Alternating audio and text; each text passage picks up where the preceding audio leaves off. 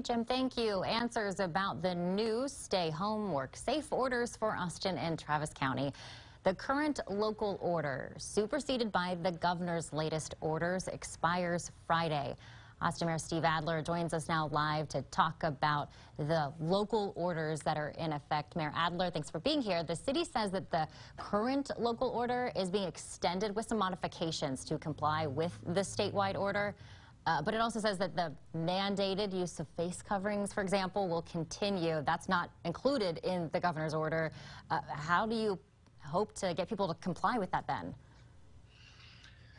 Well, we have to stay consistent with the governor's order. He had a stay-at-home order. He had an exception to that for essential businesses. His last order added another exception to that general rule for reopened businesses, but he maintained that general rule at the state level. People should still stay home when they can. They should avoid large gatherings.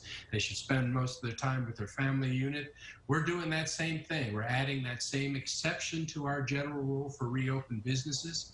And with respect to face coverings, I was a little confused by the governor. He said everyone should keep doing it. The lieutenant governor said everybody should keep doing it.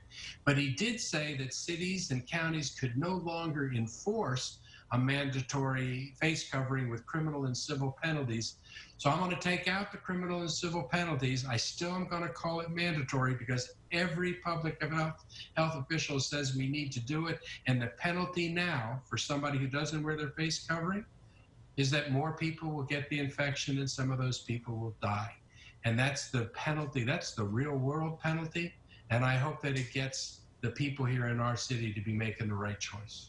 And so that kind of speaks to what you mentioned last week about setting a higher community standard, at least for Austin, even if it's not enforceable. Can you give us maybe some other examples of things that aren't required of us by the governor's order, but that you're hoping we are still doing here locally? Well, we have certain rules we have on construction sites and the like that go beyond what the governor said, but there's nothing in the governor's order that says we can't do those things. We're going to do as many things as we can to get everybody to social distance, to wash their hands. We're going to make it hopefully easier for people to trace contacts. By making sure that we know who it was that was in a restaurant in a certain day, so that if someone was infected in there, we can let everybody know that they may have come close to it. You know, in San Antonio right now, I'm told that about 95% of the people are wearing face coverings everywhere. We need to do that too here in Austin. This virus is just as threatening today as it was a month ago. We are not out of the woods yet by any stretch of the imagination. If we want this toe dip that the governor has brought us into with reopening businesses a little bit, if we want that to work, then everybody should be wearing face coverings everywhere they go. Because if we don't do that kind of thing, we're going to see that surge come back, just like we had talked about 6 weeks ago. And then we're going to have to shut things down again. Our chance to avoid that is to religiously use face coverings, 6-foot distancing, avoid large groups, stay at home when you can. And Mayor Adler, real quick, we want to ask, yesterday we saw so many people out on Lady Bird Lake. We were getting pictures into the newsroom. There's a lot of confusion about whether people can be out and about in the spillway by Barton Springs. If people have questions about what they can and can't do, what advice do you have for them?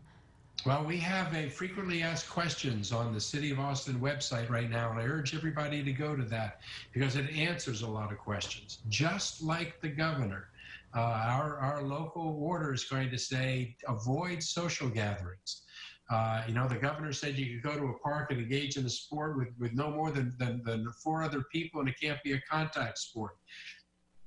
What I saw this weekend concerned me no end, because it's going to lead to more infections, it's going to lead to a spike, and then we're going to have to undo these beginnings of openings that we're trying to create. I want the governor's plan to be successful, and the only way it's going to be successful is if we show the discipline that we need. Face coverings, small groups, stay at home when you can. We're going to be here for a while.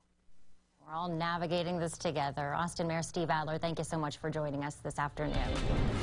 Confused about COVID-19 testing? A new guide for Texas doctors breaks down the type of tests.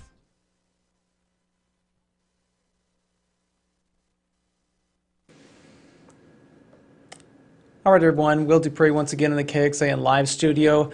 That was an interview with Mayor Steve Adler joining us and getting some questions there from our anchor Cindy Benter during the 6 o'clock newscast. Just within the past few minutes, we did get an update case number count for Travis County. If you want to take a look really quickly, we now have had 1,816 confirmed positive cases of COVID-19 in Travis County. Another death to report today. 53 people have now been killed by the disease caused by the novel coronavirus.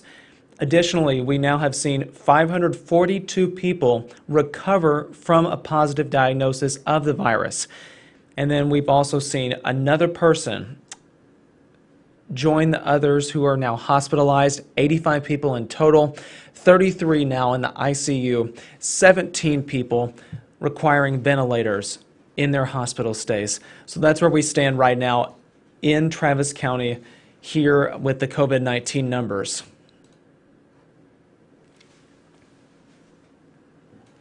Mayor Steve Adler will be signing a new stay-at-home order, as he said just a few moments ago. It will still require face masks for people here in our community, but there will be no civil or criminal penalties for doing so.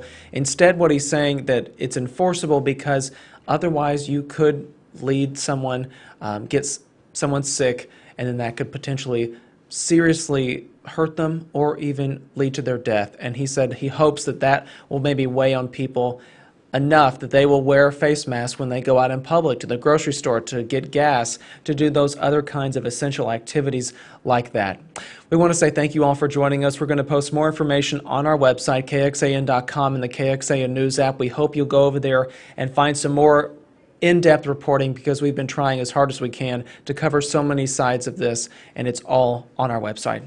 Thank you again for watching. I'm Will Dupree in the KXAN Live studio. We do appreciate you watching. We'll see you back here another time. Everyone, please stay safe and healthy, and if at all possible, still at home. Thanks again.